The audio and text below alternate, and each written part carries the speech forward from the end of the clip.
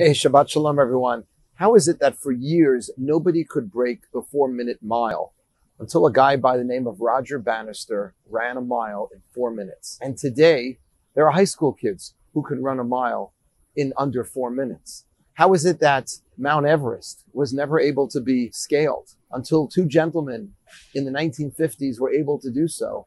And now thousands of people have been able to actually climb Mount Everest.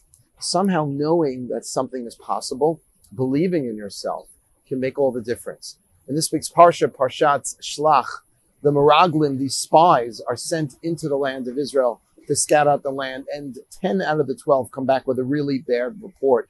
Lo nuchal la'alot el ha'am. We cannot go. We can't do it. Eretz ochelet yoshveha, they said, the land, its inhabitants will devour the giants that are inhabiting the land. The cities are too fortified.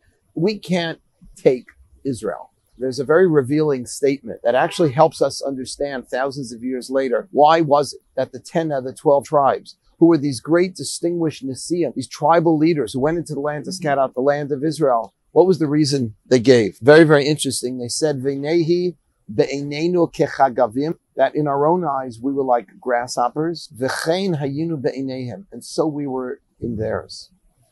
It's very interesting. They said that we were like tiny little grasshoppers relative to the big giants that inhabit the land of Canaan, the land of Israel. But they understood what was happening because we saw ourselves as grasshoppers, as nothings, compared to who was there. So we were in their eyes. V'chein hayinu be'einehem. So too are we in their eyes. So often the way we portray, the way we present ourselves to other people is often the way other people will see us. If we think highly of ourselves, I don't mean arrogance, God forbid, if we have a decent self-esteem, other people will see us that way. Why it says, V'ahavta l'recha kamocha, love other people as yourself. Because you can't really love another person if you don't sufficiently love yourself. We project very clearly what we're feeling about ourselves. And so my bracha to all of us on this week as we go into Parshat Shelach, the sin of the spies, is to think about what we're really capable of doing. Of course, if we say, I'm not capable of running a 4-minute mile or climbing Mount Everest, then I'm not going to be able to do it. And maybe I can't run a mile in 4 minutes or climb Mount Everest. I probably can't do either. But there are a lot of things I probably could do that I'm not doing because I don't sufficiently believe in myself. The Jewish people could have entered the land of Israel at that point, and they ended up being punished and having to wander for 40 years because they themselves did not believe sufficiently in their own capabilities. Do you? What is it that you're not doing now that you could be doing because you're not sufficiently believing in yourself?